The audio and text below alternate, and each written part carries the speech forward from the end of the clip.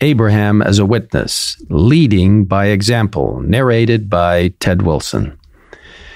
The fabulous city of Ur, located in the heart of ancient Mesopotamia, along the banks of the mighty Euphrates River, was the center of a wealthy empire that drew traders from around the then-known world. With its busy port close to the Persian Gulf, Ur was a bustling metropolis with shops and narrow streets full of cattle carts and donkey caravans and craftsmen who made everything from leather goods to precious ornaments. Goats and sheep dotted the landscape surrounding the city, where rich farmland boasted groves of date palms, and irrigated fields produced barley, lentils, onions, and garlic. Dominating the city skyline was a massive ziggurat, a pyramid-like temple honoring the moon god Sin. Rising 65 feet or 19.8 meters from a base measuring 135 by 200 feet, 41.1 by 60.96 meters, the ziggurat had 3 platforms, each with a different color and a silver shrine at the top. Human sacrifices were known to have taken place there. The city and temple, built not long after the Tower of Babel rebellion, was a center of idolatry and heathenism. Nevertheless, out of the corrupting influences of this ancient city came one of God's most faithful witnesses, Abraham. Idolatry invited him on every side, but in vain, wrote Ellen White. Faithful among the faithless, uncorrupted by the prevailing apostasy, he steadfastly adhered to the worship of the one true God. How could this be, given that his own father, Terah, was serving other gods? One possibility is that Abraham, born approximately 350 years after the flood, learned about the true God of heaven from his great-great-great-great-grandfather, Eber, who was the great-grandson of Shem, Noah's son.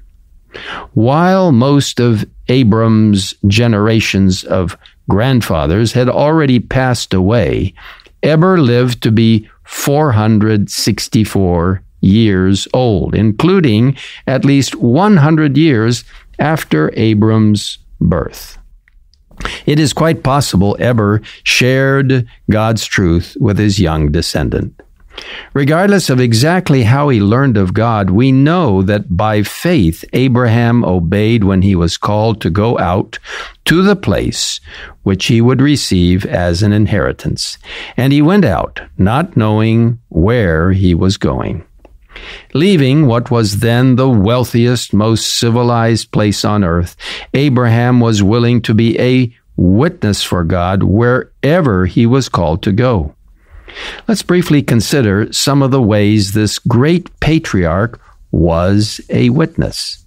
After a brief stay in Haran, where his father died, Abram took Sarai, his wife, and Lot, his brother's son, and all their possessions that they had gathered, and the people whom they had acquired in Haran. And they departed to go to the land of Canaan. Pitching his tent near Shechem, Abram first built an altar to the Lord. When he moved again, he built an altar to the Lord and called on the name of the Lord. Encouraging family worship, Abram invited everyone within his encampment to the morning and evening sacrifices. When he moved to a new place, the altar remained as a silent witness to all who passed by. While Abraham exercised the greatest care to shut out every form of false religion, he was known in the communities where he lived to be a kind, courteous, and just man, and was respected by all. Abraham was peace-loving. When fighting broke out between his and Lot's herdsmen, he pleaded, "Please let there be no strife between you and me, and between my herdsmen and your herdsmen, for we are brethren." Allowing Lot first choice in where to settle, Abraham allowed him to choose the lush, rich valley of Siddim, while he remained in the more mountainous regions. Later, when all the inhabitants of the valley were captured by King Chedorlaomer and his allies, Abraham showed he did not hold any grudge against Lot's earlier ingratitude. All his affection for him was awakened, and he determined that he should be rescued. Seeking, first of all, divine counsel, Abraham prepared for war. Victory was swift and complete, with all prisoners and goods recovered, and Abraham ascribed triumph to God. The worshiper of Jehovah had not only rendered a great service to the country, but had proved himself a man of valor, wrote Ellen White. It was seen that righteousness is not cowardice, and that Abraham's religion made him courageous in maintaining the right and defending the oppressed. His heroic act gave him a widespread influence among the surrounding tribes. Abraham was an educator, and as he shared his faith, his household continued growing, eventually comprising more than 1,000 people. Those who were led by his teachings to worship the one God found a home in his encampment. And here, as in a school, they received such instruction as would prepare them to be representatives of the true faith. Thus, a great responsibility rested upon him. He was training heads of families, and his methods of government would be carried out in the households over which they should preside.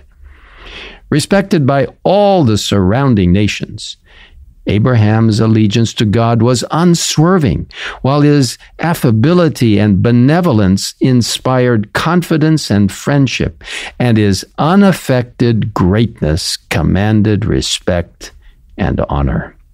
Abraham honored God, and God honored him by speaking directly with him and revealing his purposes. Nevertheless, Abraham was human, and Scripture records at least 3 times his faith faltered. Number 1, when he lied about his wife to Pharaoh. Number 2, when he took Hagar, his wife, to produce an heir.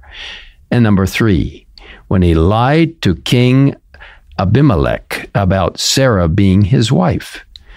These instances reveal the danger of going where God has not called us to go, and listening to those who may be trying to help, but are not if they aren't in line with what God has indicated. Ellen White points out that God had called Abraham to be the father of the faithful, and his life was to stand as an example of faith to succeeding generations. But his faith had not been perfect. That he might reach the highest standard, God subjected him to another test, the closest which man was ever called to endure. God commanded him, "Take now your son, your only son Isaac, whom you love, and go to the land of Moriah, and offer him there as a burnt offering on one of the mountains of which I shall tell you." Abraham knew human sacrifices were worship rituals that the heathen practiced, but not the God of heaven. The command made no sense. Why would God ask him to slay the son of promise? Nevertheless, after wrestling in prayer, the aged patriarch moved forward in faith. Abraham was human. His passions and attachments were like ours, but he did not stop to question how the promise could be fulfilled if Isaac should be slain.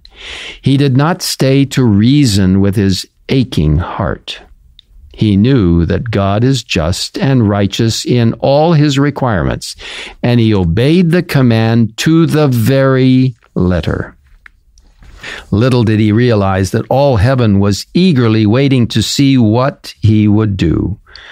Little did Abraham or Isaac realize that what they were doing would be a lesson in the plan of salvation for the entire universe.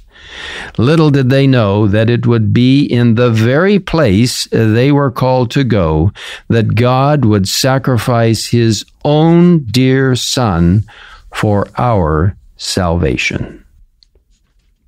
Heavenly beings were witnesses of the scene as the faith of Abraham and the submission of Isaac were tested.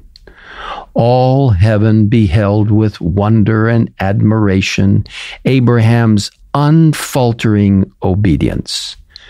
All heaven applauded his fidelity. Satan's accusations were shown to be false. God's covenant confirmed to Abraham by an oath before the intelligences of other worlds testified that obedience will be rewarded. It had been difficult even for the angels to grasp the mystery of redemption. When the command was given to Abraham to offer his son, the interest of all heavenly beings was enlisted. With intense earnestness, they watched each step in the fulfillment of this command. When to Isaac's question, "Where is the lamb for a burnt offering?" Abraham made answer, "God will provide Himself a lamb." And when the father's hand was stayed as he was about to slay his son, and the ram which God had provided was offered in the place of Isaac, then light was shed upon the mystery of redemption, and even the angels understood more clearly the wonderful provision that God had made for man's salvation. Abraham's life of faith, obedience, and service provides an important example of witness for us today. The silent influence of his daily life, his unswerving integrity, generosity, courtesy, and beautiful character revealed to all that he was connected with heaven. He was able to look beyond what is seen and grasped eternal realities. Abraham believed God, and it was accounted to him for righteousness.